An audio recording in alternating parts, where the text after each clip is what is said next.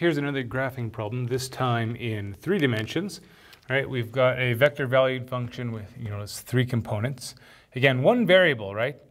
Always 1 input variable for this chapter, but we can have 2 or 3 components.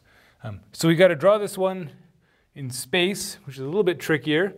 You can always refer to the nice computer-generated plot in the textbook if I make too much of a mess of this one. But how is this going to go? All right, well, we can, you could do like a table of values if you want. You can try plotting a few points just to kind of get an idea, right? If t is equal to 0, x is 1, y and z are both 0. So if we kind of go out one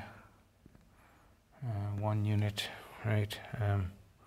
And I guess we kind of have to shrink the z scale a bit to get it to fit. But we're going to start here, right?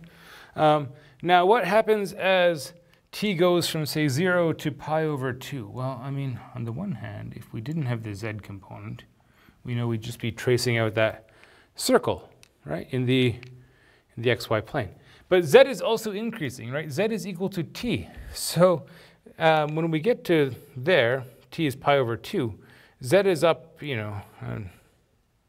say 2 is there, and pi over 2 is,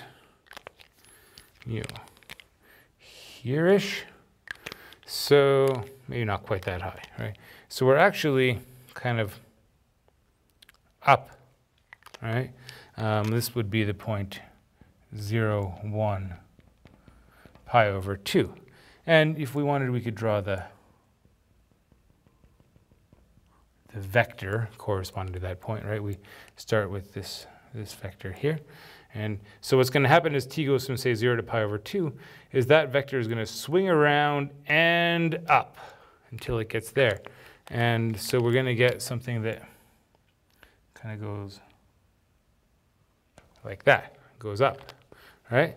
So now what's going to happen as we go from, say, 0 to 2 pi? Well, we're going to wrap once around the circle, right? When we get to, 2 pi is, say, up here somewhere. There, right? And we're going to be back out along the x-axis, right? So we're going to be there again. So we're going to be at 1, 0, and 2 pi. So we've got once around the circle, but we've also gone up, right? So what we get is this sort of spiral shape. We're going to come around kind of in behind, and let's see if I can draw this. Something like that, right?